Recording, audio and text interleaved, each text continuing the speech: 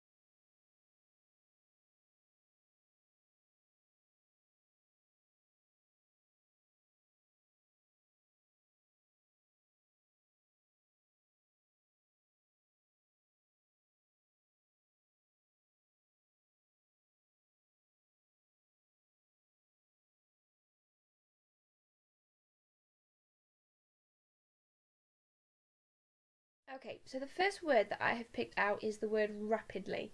Now, if you do something rapidly, it means that you do it speedily or really, really quickly. It's the word patriotic. The next word that I've picked out is the word patriotic. So if you're patriotic, it means that you're very, very proud to belong to the place that you come from. Like Malala here. You are a female hero, essentially. So when you use the word hero, it usually refers to a male. So a heroine is the female version of that, so somebody who you can look up to, much like Malala here. Slightly longer word called ammunition. The next word that I've picked out is the word munition.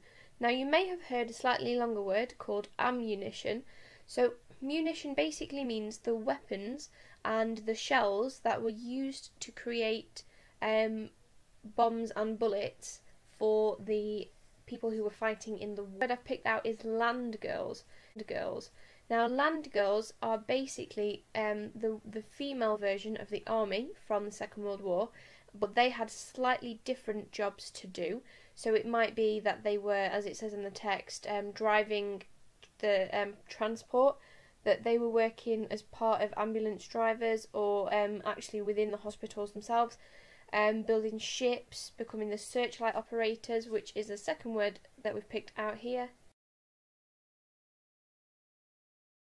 Would be used to light up big sections of the sky, which would be used to try and find enemy planes that were flying over the top of buildings. So left the text there as well, so you can refer back to it. I've also left the text there as well, so you can refer back to it. That's very important when you're doing your answers. And once you have done all four of them, if you press play again, and we will go through the answers together.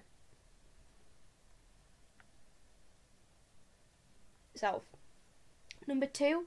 What percentage of married women were words relating to working? So basically, it is any word that is a synonym of that word there, or has something to do with that word. So you could have anything along the lines of employment, work, jobs, positions, or employed. You cannot have any word that you have made up that's not in the text. It has to be ones that you can pull out of the text itself. Number 2. What percentage of married women were working by 1943? You can only have the answer 80% because that is clearly what it states in the text. Number 3, how did life change for women during the Second World War? Give 2 examples. So you can have anything to do with men being away on active service. They began to work rather than stay at home. So it's to do with the fact that the women are doing jobs that they wouldn't have done before.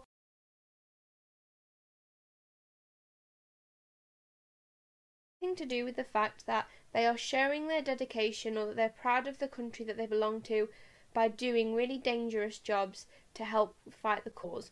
So anything to do with it, they were helping their country to win the war, and reference to women's role being important and heroic.